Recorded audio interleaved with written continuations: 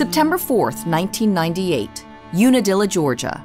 The small rural town about 120 miles south of Atlanta was gearing up for its Friday night high school football game.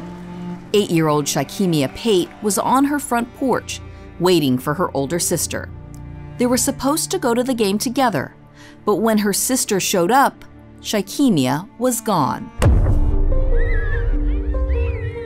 I went to the game thinking nothing of it, thinking no big deal. Came back, and I think I parked like up here that night after the game. It's like 10, 11 o'clock, something like that. And nobody still has found her, nobody's heard from her.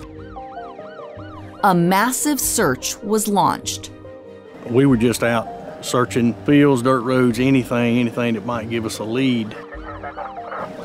Everybody was involved, you know, state agencies, federal agencies. Probably one of the most massive searches I've ever been a part of. As days went by and she never showed up and we never found her, I couldn't believe it. What happened to Sky'Kemmia? How could a little girl simply vanish?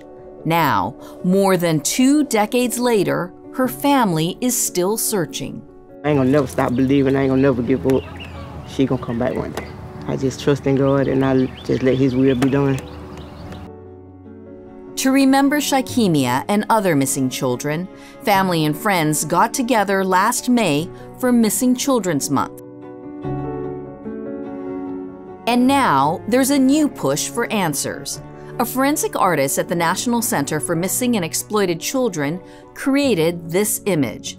This is what Sky'Kemmia may look like now, at 34 years old. It's going to take everybody working together. I do truly believe one day we'll solve this, but I've assured the family, and I talk to them often, and we won't quit. I encourage anybody. I don't care if you can't remember. If you thought you remembered seeing something, tell us. Let us figure it out. Think back to 1998. Sky'Kemmia Pate was last seen on her front porch, wearing a bright green Atlanta Braves football jersey. If you remember anything, call the National Center for Missing and Exploited Children, 1-800-THE-LOST.